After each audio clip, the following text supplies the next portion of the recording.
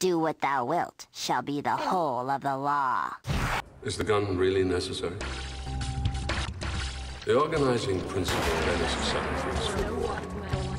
The basic authority of a modern state over its people resides in its war powers. Today, it's oil. Tomorrow, war. It's what we like to call the God business. Guns, oil, and drugs. But there's a problem. Our way of life. It's over. It's unsustainable and in rapid decline. That's why we implement demand destruction. We continue to make money as the world burns. But for this to work, the people have to remain ignorant of the problem until it's too late. That's why we have triggers in place. 9/11, 7/7, WMDs. A population in a permanent state of fear does not ask questions.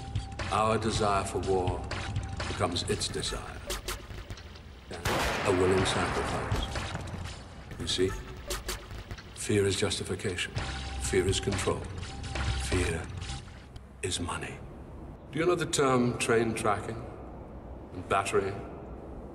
Perhaps you should look closer to home. The young men of your estate. Service. You're a brilliant soldier. And I could still use someone like you.